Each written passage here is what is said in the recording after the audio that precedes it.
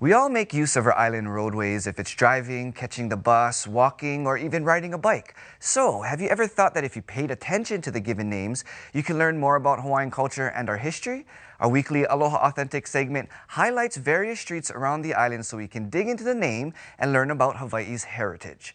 This week, we bring our attention to the last ruling chief of the islands of Kauaʻi and Niʻihau.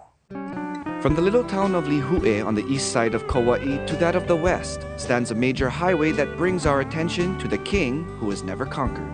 We are talking about Kaumualiʻi Hwy. Back in 1810, King Kamehameha the Great accomplished his prophecy of uniting all the Hawaiian islands under one rule, establishing the Hawaiian Kingdom. But prior to that, islands were ruled by independent chiefs, most of whom succumbed to the victory of Kamehameha in bloody battle.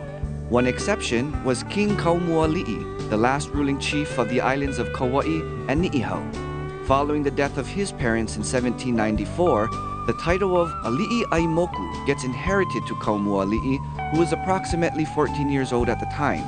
He was aware of the bloodshed and the deaths by the hands of Kamehameha, and he did not want that for his people. So in 1810, Kaumualiʻi was convinced to meet with Kamehameha face to face for a peaceful resolution.